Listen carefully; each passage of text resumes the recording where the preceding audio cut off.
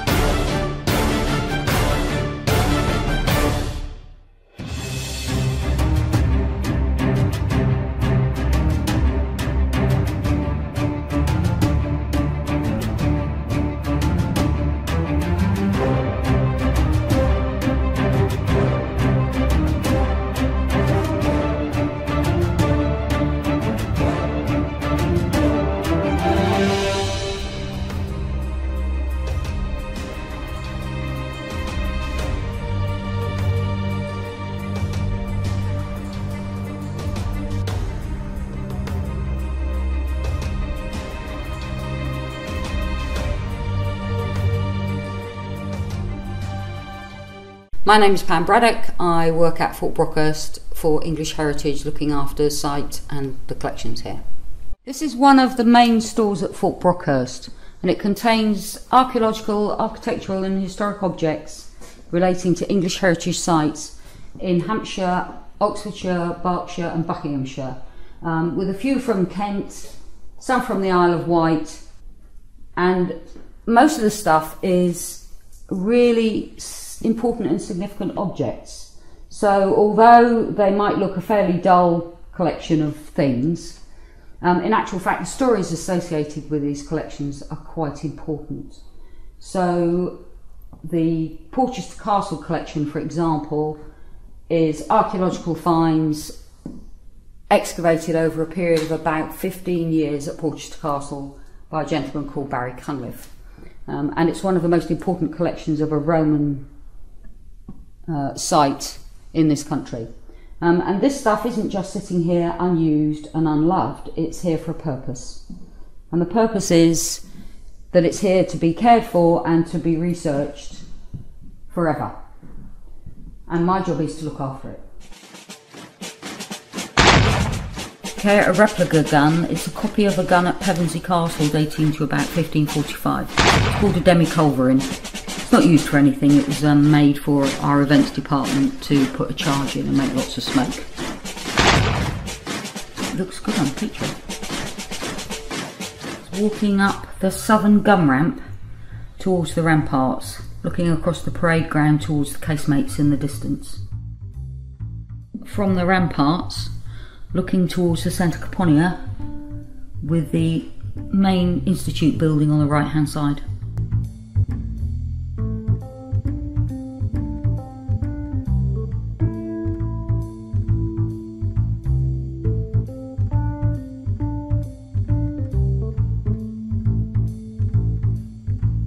This is one of the chimneys which will lead down into the casemates below. It goes through the earthwork, so through three metres of soil and through 8 courses of bricks into a casemate. More along the ramparts, another expense magazine on the left, where the ammunition would have been stored when the guns were firing, just in case they got an enemy hit. Coming up, a 64-pounder rifled muzzle-loading Armstrong gun with a range of something like 1500 metres. Would have done a fair bit of damage on Brockhurst roundabout if anybody had ever been able to fire it. And a very large fake gun. This is not a real gun, this is a fiberglass gun that came from Spitbank Fort on a very small boat and caused a riot in the harbour. Okay, this is the keep taken from the parade ground.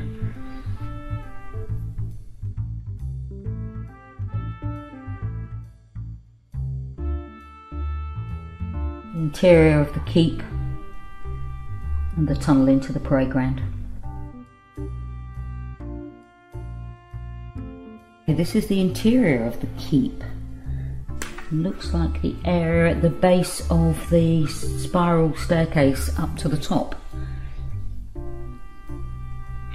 This is a room that public don't generally go into. And this is the view that you first see when you get to the top of the keep, at the top of the spiral staircase. With lots of ivy. This is the most marvellous view from the top of the keep looking down into the centre.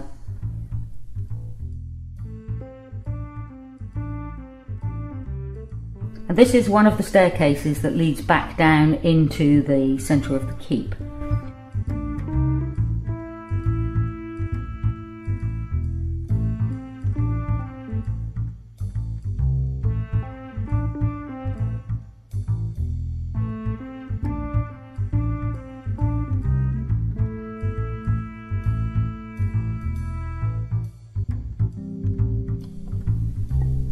And this is the view from the other side of the grassed area, with what is the bombed area and the commanding officer's quarters on the right hand side.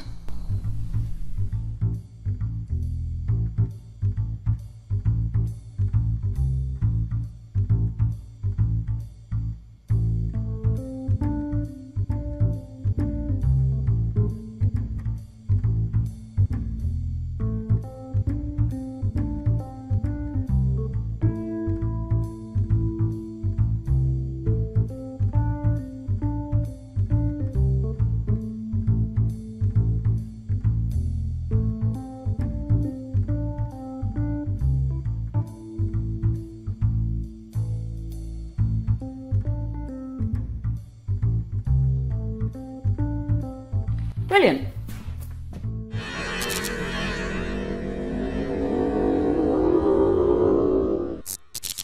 Stokes Bay, with its popular beach, is a favourite amongst the locals. With views across the Solent to the Isle of Wight and Portsmouth, it is also home to one of our most vital resources.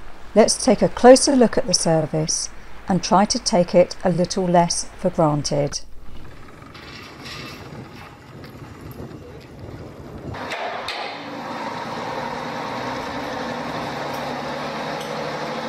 My name is Mike Allen. I'm the Operational Vice Chairman for the Gosport and Fareham Inshore Rescue Service, or GAFFers as it's known within the service, and I'm also one of the frontline lifeboat coxswains for the service. All of the volunteers at the Gosport and Fareham Inshore Rescue Service are unpaid volunteers. It's the lifeboat crew, the shore crew and the fundraisers, and we're always looking to actively recruit potential new shore crew, lifeboat crew and fundraisers for the organisation.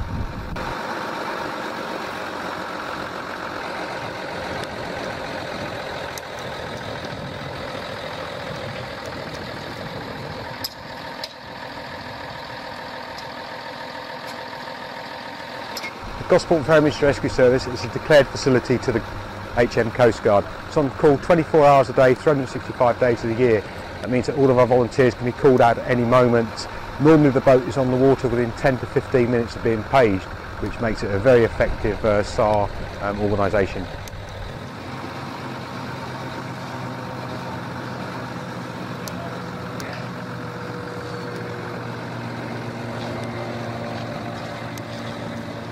Gosport and Fareham Inshore Rescue Service was formed in 1969. It also forms part of the Solent Sea Rescue Organisation, which was a Hampshire County Council initiative that took place in about 1985 to bring all of the independent lifeboats in the Solent under one umbrella organisation. Each organisation is autonomous in its running and the boats that it uses, so they all run totally independently, just with an umbrella organisation over the top of it.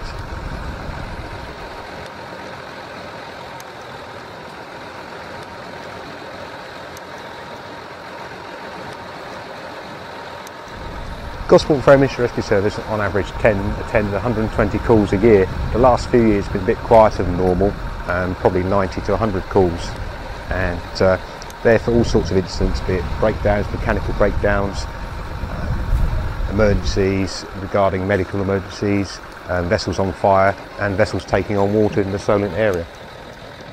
It costs around about 50,000 a year to run the Gosport and Fareham Inshore Rescue Service. That's without any capital expenditure such as new boats, and major equipment. A lot of the money, obviously fuel, for the number of incidents we attend. All of the funding is done by a small fundraising team, and again it's the service relies entirely on the public generosity in keeping the service running. Every penny of every pound goes towards running the service. Nobody takes any financial payment or receives a financial reward for their voluntary work.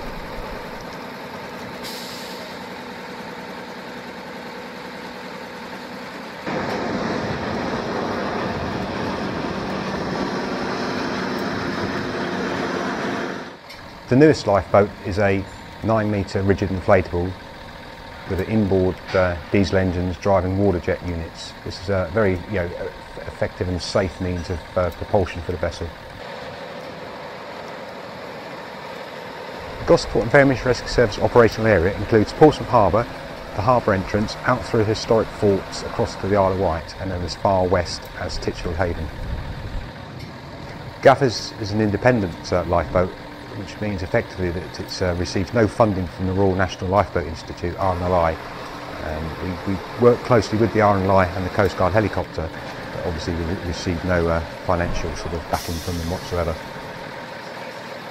Gaffers is quite unique in that it mans the station at weekends, bank holidays and high-risk events such as Cows Week.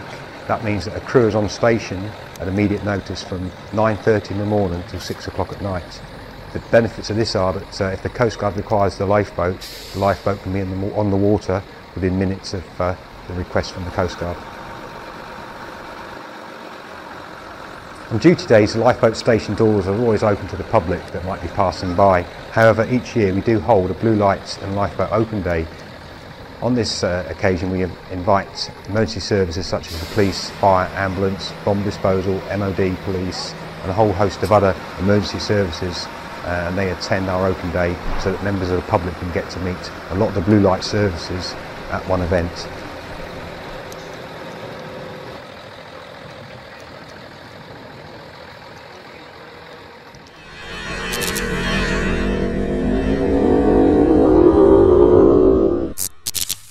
From above the water, we now travel below the surface. Let's join John in the Dive Museum, where he is waiting to explain the rich history of diving and Gosport's role within that history. Hello, I'm Dr. John Bevan. I'm the chairman of the Historical Diving Society, and I help to run the Diving Museum here in Gosport. We've got different sections. We've got recreational diving, historic diving, Royal Navy and military diving, and commercial diving, and also in another extension we have some claims to fame of Gosport in diving. Surprisingly, the inventor of the diving helmet actually lived in Gosport, and this is where diving actually started back in the early 1800s. It spread from there into the forces, into the Royal Navy, into the Royal Engineers. That took the facilities and capabilities around the whole world, and of course commercial diving came out of that. Well, what we've got here is an atmospheric diving suit. It can go to a depth of 1,000 feet or 300 meters in the sea. The man inside is at atmospheric pressure, so he's not exposed to the sea pressure at all, not like a diver. The divers, on the other hand, are exposed to the pressure, and when they go down they have to decompress slowly when they come back up to the surface. These are very special Royal Navy divers. Their equipment is designed to be non-magnetic and silent, and this is because the mines that they are recovering or dismantling underwater can be set off by sound or by magnetism, so they don't want to set it off by their presence. It starts off with early equipment here from the 1960s through to modern computerized breathing equipment here. Over there we've got some very old equipment from the Second World War. These suits were called clammy death, and they were used by charioteers, the divers that rode the underwater torpedoes or manned torpedoes. And this is our section on historical diving equipment. This is what's called standard diving equipment, and it lasted for about 150 years. In fact, when it was first invented in 1829, it looked virtually exactly the same. It was perfected at that time. It's extremely simple and very safe and very robust. The diver's helmet is made of copper and brass and is connected to the suit by a flange, so the diver inside is completely dry. He gets his air from the surface down an umbilical and it free flows through the helmet. He can control the flow with an exhaust valve on the side of the helmet itself. He has to wear quite a lot of weight in order to sink himself. These suits and helmets contain a large volume of air, and in order to be able to sink, they have to wear a large weight on the front and a large weight on the back. This, for example, is a 40-pound weight that he would wear on his front, and there'd be a similar weight on his back. His boots each weigh 20 pounds each, and his helmet about 45 pounds. So he's got quite a lot of weight to make him sink in the water. Out of the water, of course, he's very cumbersome, but once he's in the water, all that weight is lifted off him by the buoyancy of the suit. Now, there's a very special model inside this case. This came from C.B. Gorman Museum, who were the inventors and manufacturers of much of the diving equipment you see here today. What's very special is this model here. It consists of a chamber and a diving bell attached to the top of the chamber. This means that the divers inside the bell can transfer, while still under pressure, into the chamber. So when they come back from their dive, rather than having to stay inside the bell for many hours, maybe 10 hours, to decompress, they can lock their chamber, their bell, onto the chamber, transfer into the chamber, and spend the rest of the decompression in the luxury of the deck compression chamber.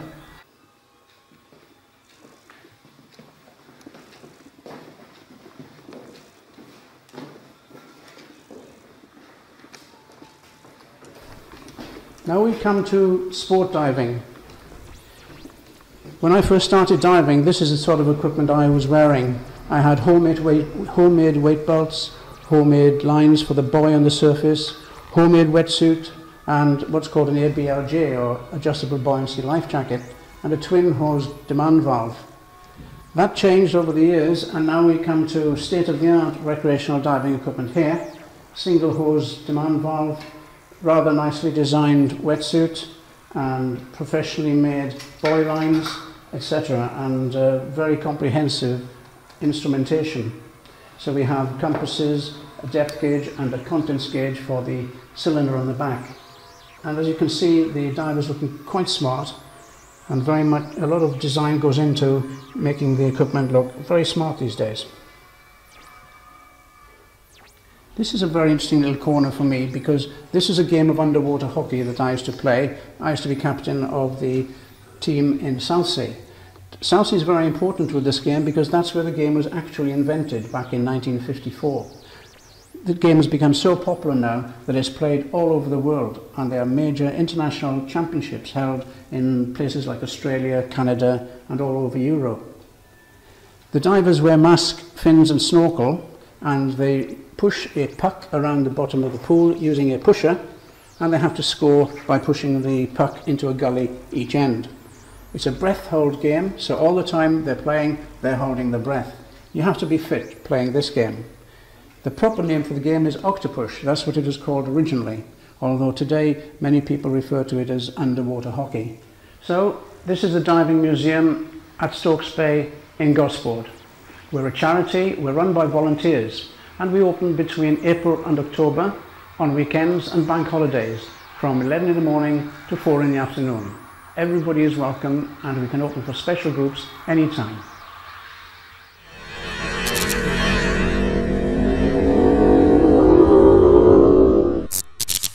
Built in 1762, the Royal Hospital Haslar was originally commissioned as a military establishment for the Royal Navy. Now let's cross over to Mark, where he walks us around the site and gives an in-depth account of the history and the people that were based within its walls.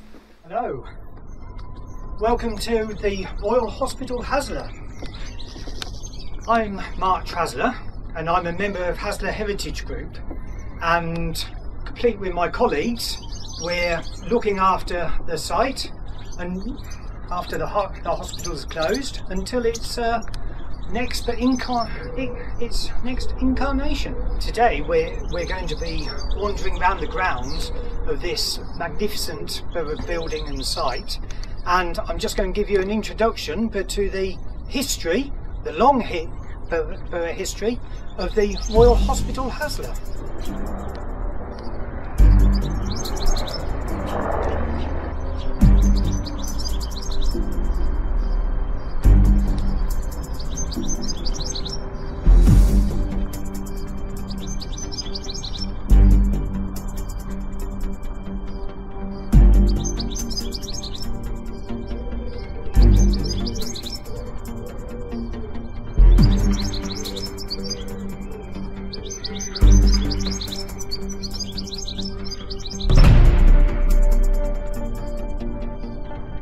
This is the purpose-built pathology laboratory, built in 1899. It is the only building on the site which is built at an angle. 1899 was one of the pioneering days of pathology, and this is probably one of the first purpose-built pathology laboratories in the country. It's built at an angle and with these large wide windows in order to get the maximum amount of sunlight.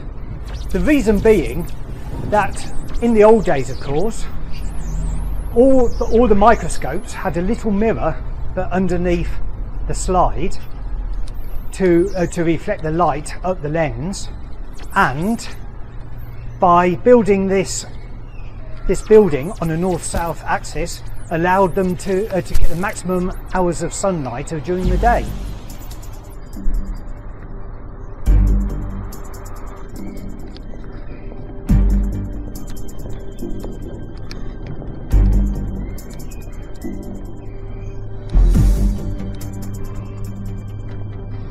Well, welcome to the magnificent building of Haslar Hospital. The foundations were laid in 1746 and the hospital first opened to patients in 1752. When it was finished in 1762, it was the largest brick building in Europe and twice as big as the London hospitals of the day. The hospital was designed by Theodore Jacobson in the manner of founding the hospital, and building was under the direction of James Horne, a surveyor, and John Turner, who was a master carpenter from Portsmouth Dockyard, just the other side of the water. But the original budget was £30,000, but in the way of these things, by the time that it was finished, they'd spent £181,000. The Royal Navy had during the Georgian period and during the 18th century a real shortage of manpower.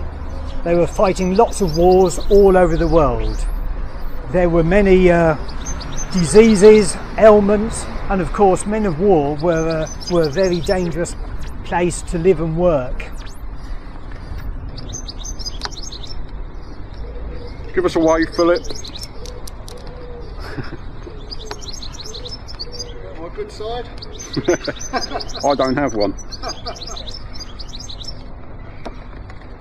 This Georgian house here is one of the 15 Georgian properties but in the hospital grounds. This house was used as the residence of the medical officer in charge and was his official living accommodation. One of its past residents was James Lind, who became the physician in charge at Haslar for 25 years, taking over in 1758. James Lind is quite a remarkable person. He conducted the first ever clinical trial. During the 18th century and before, of course, scurvy, the lack of vitamin C, as caused by the lack of vitamin C, was a real scourge of navies around the world. What he did was he had an outbreak of scurvy and he chose 12 patients, splitting them up into 6 groups. The first group he fed 2 pints of cider to a day. The second group had 6 spoonfuls of vinegar a day. Third group had barley water and spicy paste. The fourth, rather unlucky group, had to drink half a pint of seawater a day. Fifth group had 2 oranges and 1 lemon further to eat, and the sixth, probably even more unlucky group, had something called elixir of vitriol, which is a dilute solution of sulfuric acid, 25 drops of that to drink a day. Of course, the 2 oranges, the group that was on 2 oranges and 1 lemon was the group which recovered from scurvy, and admittedly a fair few years later the Admiralty officially recognised this, started issuing limes and later on lemons further to the fleet, and cured the scourge of scurvy. These are the original railway lines in here, from which patients from the dockyard, well, from Portsmouth Harbour, came up in 3 purpose-made Birmingham-built ambulance for carriages, and they were wheeled up to the hospital along these railway lines.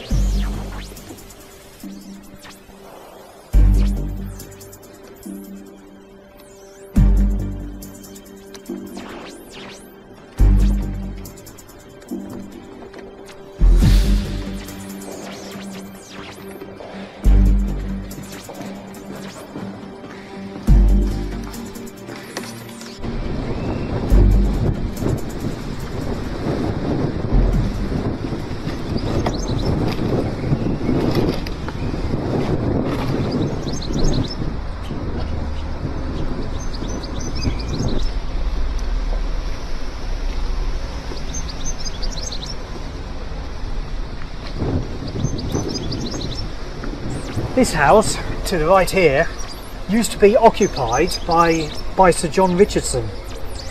And Sir John Richardson entered the Navy in 1807 as an assistant for a surgeon, and in 1819 that he was appointed the doctor to Sir John Franklin's Arctic expedition. He joined Haslar in 1838 and was promoted Inspector of Hospitals in 1840. Whilst at Haslar he carried out many reforms, and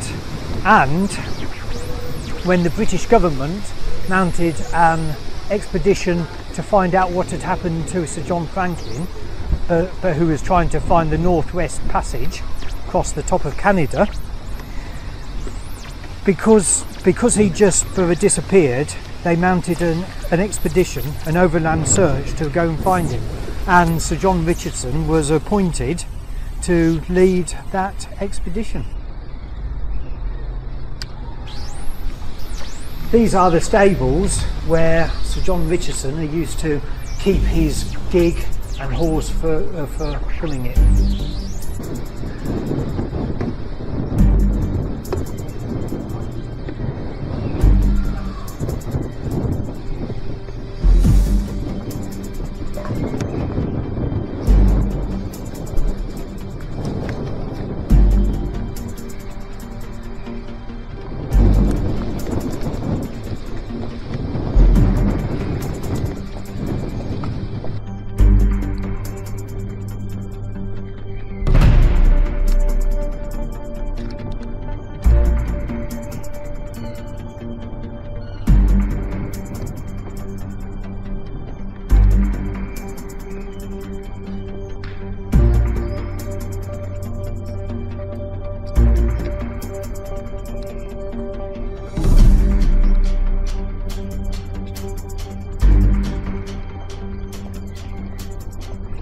Welcome to St Luke's Church at Haslar, built as the hospital chapel in 1762.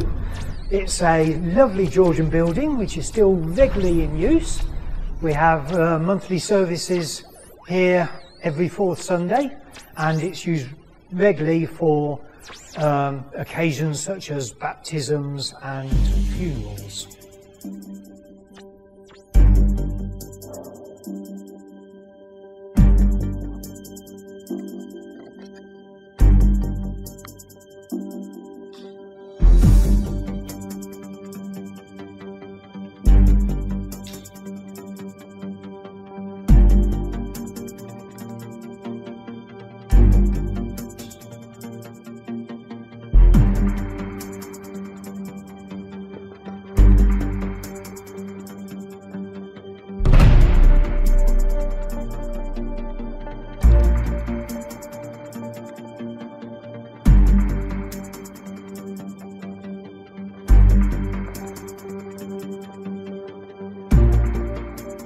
The Red Cross flag is one which was flown on board His Majesty's hospital ship Vita. The Vita was a hospital ship during both the First and Second World Wars, and the flag has actually got some shrapnel holes in it from when the Vita, full of patients, was attacked as it left Tobruk, evacuating the casualties from the 8th Army, and it was attacked by German dive bombers and disabled. The stained glass windows at the front of the church were both erected as memorials to the many patients who died in the hospital. This one, interestingly, was erected in 1911, i.e. predating the First World War. The one on the opposite side, showing Jesus preaching on the Sea of Galilee, was erected in 1916.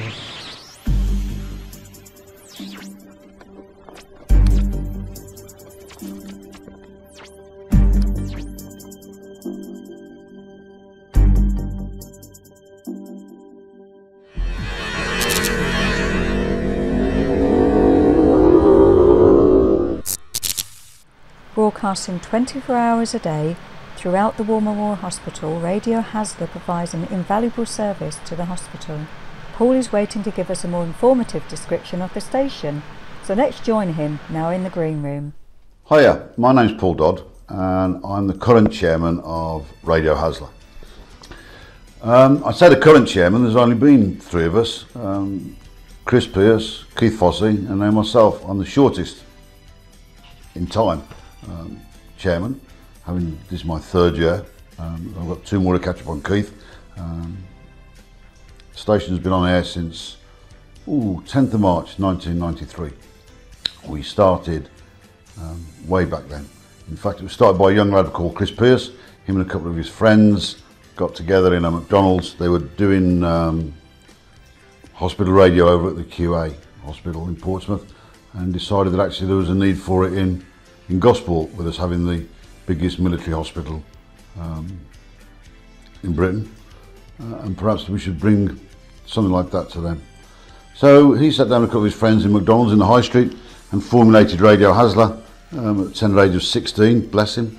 And then a couple of years later, it got launched from what was Dolphin, now Fort Blockhouse. They had a little cottage in there that they transmitted into Haslar Hospital. When Haslar shut down at the beginning of this century, we had to move, and having had a look at a few places, we found that Thorngate Halls provided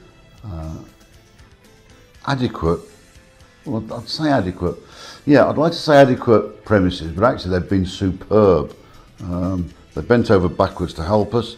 They've given us far more room than we ever thought we would get. We've now got two studios. We've got this beautiful green room. I'll tell you how we came about this in a minute. And basically we took over the premises from Gosport Voluntary Action when they moved down to Martin Snape House. So that's how we started. Chris moved out of here about 3 years ago and asked me to take on as station director. I've been here 16, yeah, about 16 years now. In fact, my first show was with Chris Pearce.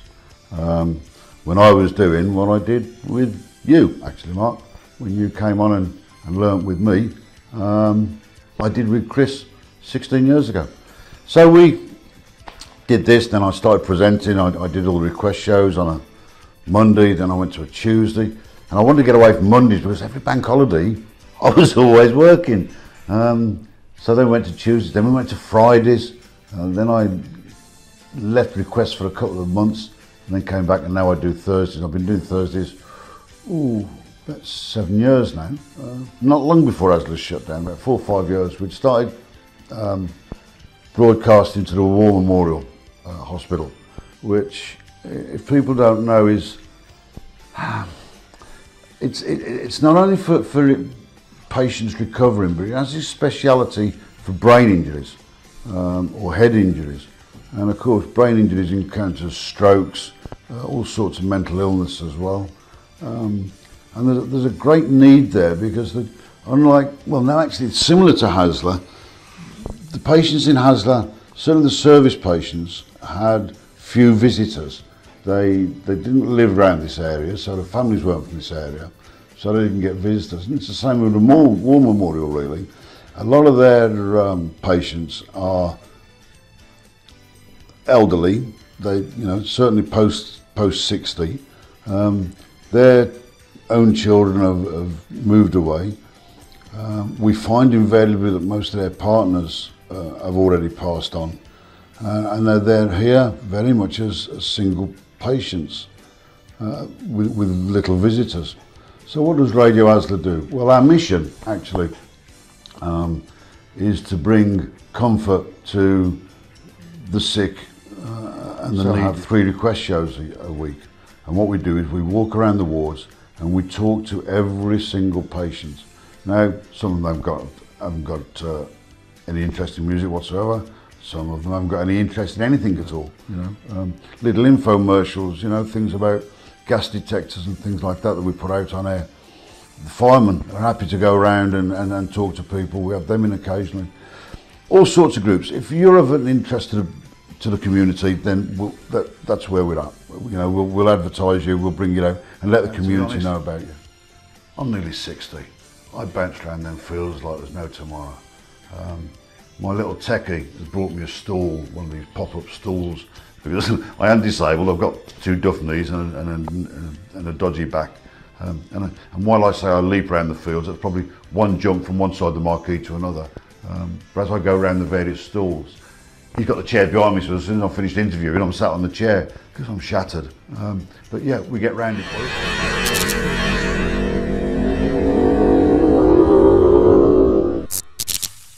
We now cross over to the Coastal Forces Heritage Trust, where Rupert is waiting to show us around the old Gunboat Yard, situated in the grounds of Kinnitic. My name is Rupert Head.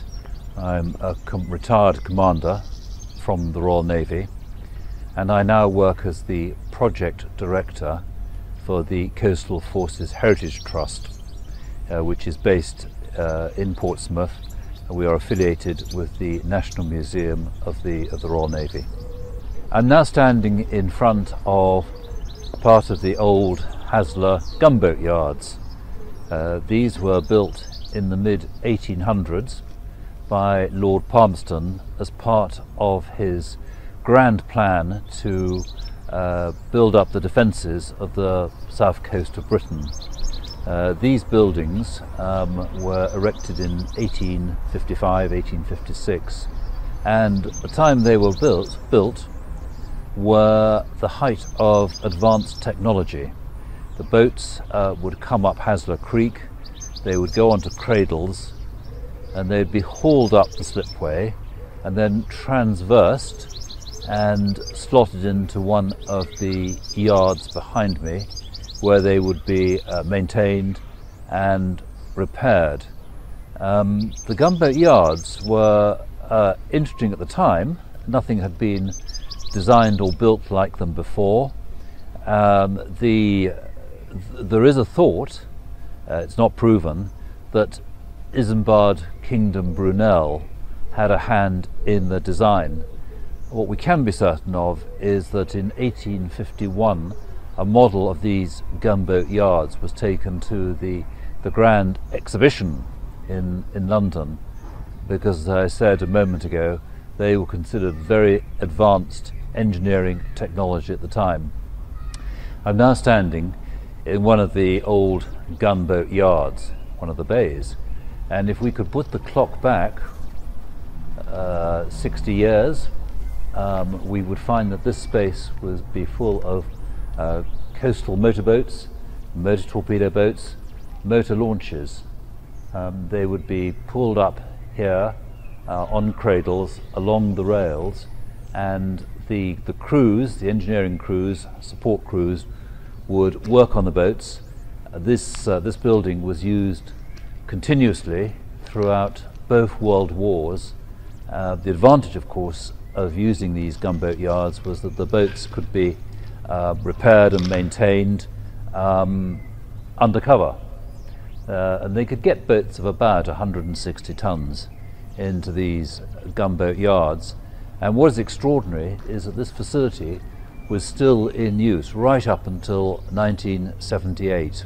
I'm now at the back of the gunboat yard, which of course is now empty, derelict and looking very sad, but the construction, all this ironwork around, was built to last.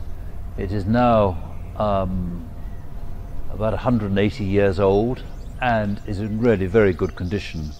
What will happen to the gunboat yards, none of us know, but it is a building of great historic importance, particularly within the context of the history of the Royal Navy.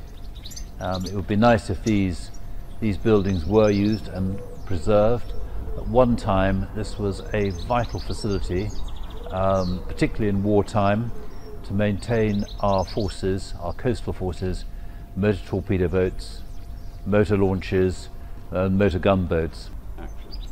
The boats, motor gunboats, motor torpedo boats, would come up Haslar Creek, and they would be pulled up onto a cradle, which would be semi-submerged on the slipway, and the cradle with the boat on top would be hauled up the slipway, and then it would be transversed along rails by an extraordinary piece of equipment called the elephant.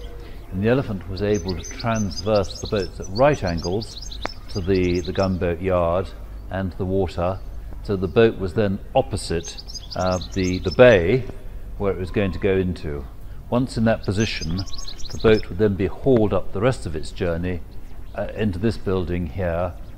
The process was done very efficiently and very quickly. The sooner they could get the boats undercover and start working on them, particularly in wartime, the better. I'm now standing in front of Haslar Creek. Behind me is the water. The boats would have been come up the creek, and they would have gone onto a cradle which would have run along the rails behind me in the ground. There would have been a slipway which would have gone down from the level I'm standing on now down to the water, and at all parts of the tide, high and low water, they would have been able to put the boats on the cradles and haul them up to where I'm standing here. At that point, the cradle would have been swung left or right angles to the creek, opposite the bay in the gunboat yard, which would then have taken the boat. The boats were transversed using an extraordinary piece of engineering called an elephant, which was steam driven and which would move the cradles left and right to get the boats in the right place to go into the gunboat yard. I'm now standing on the waterfront at the Hornet Sailing Club, but back in the 1950s I would have been in HMS Hornet, which was the last coastal forces based in the United Kingdom, where we can now see Haslar Marina, all the private owned yachts, this would have been full of motor torpedo boats, and they would have used this as the main base for the Royal Navy. The boats would be moored out on pontoons here, and where I am now would have been HMS Hornet. Behind me, to my left, is the wardroom, and all the other buildings would be part of HMS Hornet, the Coastal Forces base. This here is a record of all the Coastal Forces bases which were commissioned during the Second World War, mainly around the south coast of the country. In all these places here, in Lowestoft, Hastings, Dover, Portland, Dartmouth and other places, Coastal Forces bases grew up because we needed to have bases on the coast from where the motor torpedo boats could go out and take the war to the enemy. And this is a list of the major bases. There were more than this, and we had bases also in the Mediterranean, Indian Ocean, and latterly along the north coast of Europe as well, as after D-Day. Every year in November, Sunday nearest the 11th of November, we have a remembrance service here to mark the many thousands of naval personnel who served in coastal forces. By 1945, we had over 30,000 personnel, officers and ratings serving in coastal forces. And Hornet, which is where we are now, was the very last base to close. It was the headquarters base for coastal forces, and it was decommissioned formally in the 1950s, mid-1950s, and is now a sailing club. It was an adventurous training sailing centre for the three services, but this is where, for coastal forces, a lot of the history of coastal forces was made, and it was from this base that the MTBs and the motor gunboats went out into the Channel and went out onto operations. And of course, sadly, some of those boats didn't come back again. This board here gives a very quick overbrief of what Hornet would have looked like at the latter stages of the war. This is now a marina, but of course in those times it was full of motor torpedo boats, motor gunboats, going in and out of harbour. Great deal of activity here. Several hundred naval personnel was based here in Hornet, and it was a base here until it closed in 1955.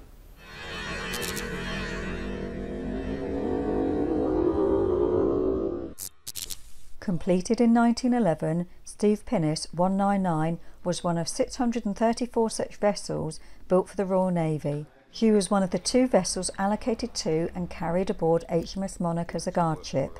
We are now joined by Martin, where he describes some of the much needed restoration and refit. I'm Martin Marks. I'm one of the volunteers of Group 199 who maintain, manage and operate Steam Pinnace 199. My roles in the organisation include being the Deputy Coxswain, editing our monthly e-newsletter, membership and public relations.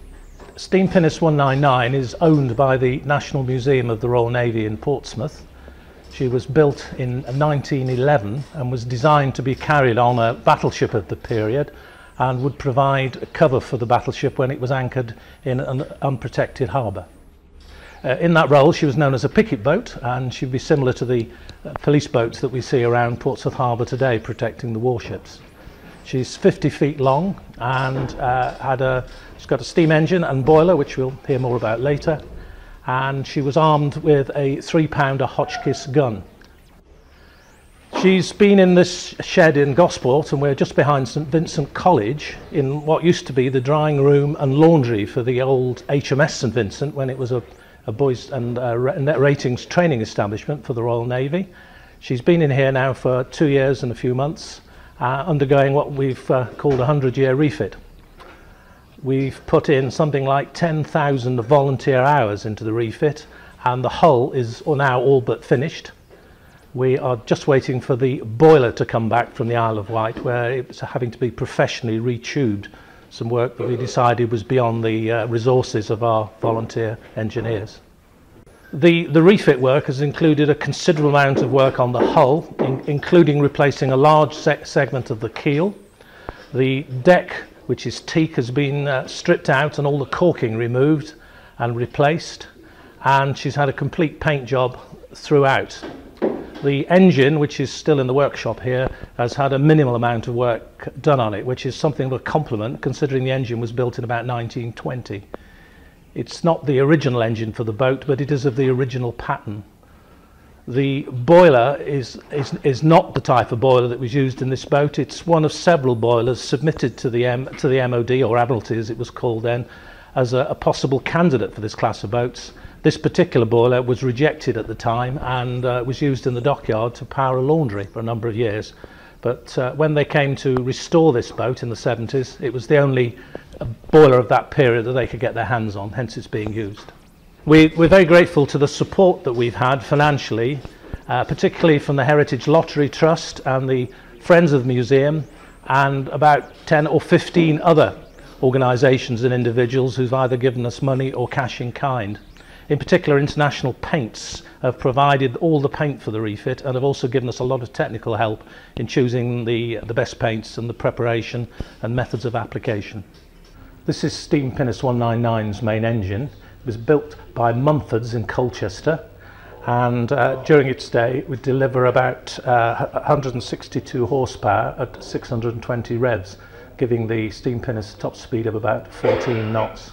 You can see through this sump door the internal workings of the engine, and considering it's 100 years old, it's a beautiful piece of engineering, and we've had to do almost nothing to it during the refit, just rub in one of the steam valves which was making a slight slapping noise. Hello, my name is Alistair Dilly. I'm one of 3 trustees charged with looking after the moorings here and the boatyard of the Maritime workshop. We have needed to improve quite a lot of the facilities in the yard. We've included mains, water, electricity to the pontoons, and we've now included CCTV within the boatyard, and we've just finished automating the gates so that the gates are self-locking. An interesting part of the history with the yard is the fact that it was here where the cutter was built that Captain Bligh was set adrift in during the mutiny on the Bounty. My earlier life was in the Royal Navy as Marine Engineer Artificer. From there, my second career was with the Royal National Lifeboat Institute as a engineer surveyor. Both jobs brought a lot of skills into working with 199. Most of our materials on board are really old, obviously consistent with the age of the vessel. A lot of it, machinery-wise, has to be done by hand, fitting and turning, the shipwriting, all done by hand. I've got a set of volunteers as an ex-Royal Navy shipwright, control electrical artificer, a marine engineer artificer, and a marine engineer from customs cutters. Between us we keep the boat together, take care of the maintenance and crewing. The majority of the work done during the refit has involved a lot of skills. The boiler's been removed, sent to a boiler maker for complete retubing, 860 tubes. Lot of work and a very small boiler, very detailed, skilled work. We're looking forward to getting her back and into this boat. The engine, I've had stripped out the bottom end, inspected, measured all clearances, recorded them. The auxiliary pumps on board have undergone similar work, stripped, etc. The funnel here, good old funnel. Down underneath this blue paint, it's complete brass. So we've chose to keep the outer casing blue with the top band brass. Steering gear, very basic, a hanging rudder, balanced, driven by pulley wheels and wire. That's been inspected. The stock was reworked back into its proper orientation because it was bent. Every time the wheel was put over, there was a large clunk, but that's been taken away now. Machinery, the structure it sits on has been reworked. We've taken out a lot of old wood and replaced it with metal rafts, which will dissipate the weight evenly and pull the hull together when she's afloat.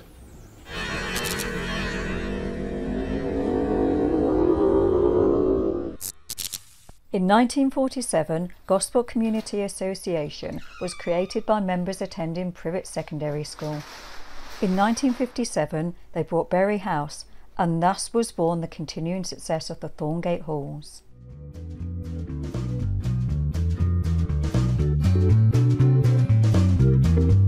Hello, welcome to Thorngate Halls, Gosport. Thorngate Halls is the home of the Gosport Community Association. It's run by members, for members, and for the benefit of Gosport community. Gosport Community Association first started out in 1947, and it was started by a band of youths really from Privet Secondary School. The association welcomes all members of the community regardless of colour, race, creed, nationality, religion or any other differences you can think of. We like to welcome everybody and make our prices low to join to ensure that all members of the community can afford to use the facilities. The control of Gosport Community Association is vested in the Board of Trustees and Directors, who are the governing body of the charity. We're elected annually at the annual general meeting, and the function is to determine the general policy of the association. At the moment, we're in our beautiful ballroom. It's recently been refurbished, offers superb cuisine and fully licensed bars. As we walk through the centre, you'll begin to see the vastness of the property. We're just walking towards our Thorngate Theatre. The theatre is an asset beyond measure, licensed to seat 238 people. The theatre is equipped to fulfil even the most demanding company in their production of drama, comedy or musical performance, complete with stage licence, orchestra pit, dressing rooms and a cavernous stage. The facilities are such that even the most demanding of actors would be happy here. We have a licensed bar and the theatre will comfortably hold up to 150 people for private parties. In the near future, we are having help from Fareham Technical College. Their grade 3 painter and decorators are going to come and decorate for us in period painting. So the colours will then suit the period of our beautiful theatre. We're now walking towards the Cullen Suite. It was formerly called the Georgian Suite. This attractive room was previously used as the members' lounge bar and has been converted to allow it to be used in conjunction with the music room. Their combined use will make a good venue for small receptions, parties and social evenings, accommodating up to 70 people.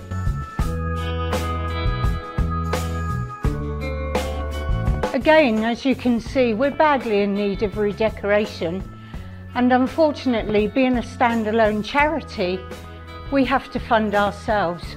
We do get help from Gosport County Council sometimes, and also from Hampshire Council. However, that's not regular payment, so we have to fundraise, apply for grants such as the lottery funding, and we are doing this as quickly as we can when we can. Recently though, we've been extremely lucky. We applied for a grant from Hampshire County Council to refurbish the whole of the Georgian suite and the whole of our Georgian house, which you'll see soon. We're now walking into the bistro. The bistro is run by Hampshire Catering Services. They're a franchise catering company who provide a cafe facility in Bury House with an excellent choice of menu at reasonable prices.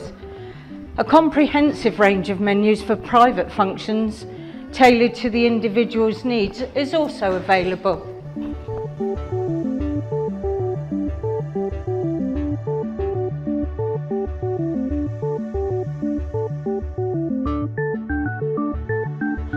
As I mentioned earlier, in 1947 the Gosport Community Association was started by a group of enthusiastic people who attended Privet Secondary School. It continued there for about 10 years. In 1957, Bury House, a Georgian townhouse with extensive grounds and owned by the Hospital Management Board, was bought by the association. Since that date, the association has grown rapidly and currently is used by a diverse cross-section of the residents of Gosport and its surrounds for classes, clubs and private hire. The development of the centre continues. As I mentioned, we are dependent on our great staff, our volunteer trustees, and more importantly, the volunteers who give up time and effort every day of the week to help us continue.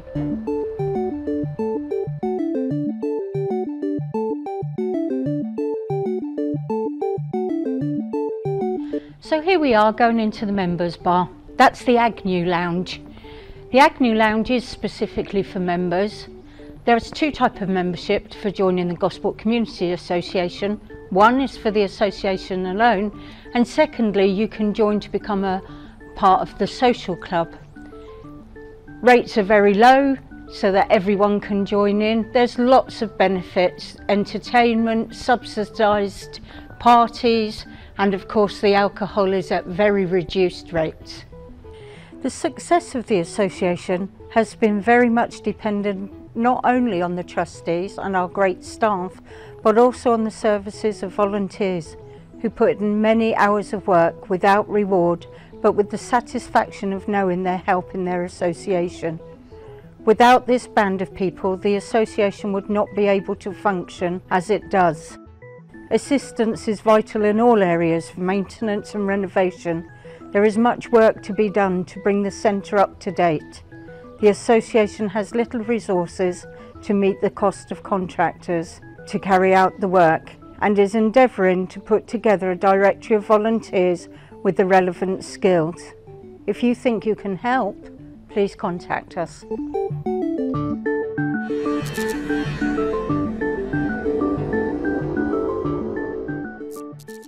And so, to end our journey through Gosport's rich and diverse community, we take a gentle stroll through a 17th century village set in the heart of Rowner. We now say hello to Little Woodham and goodbye to our modern existence.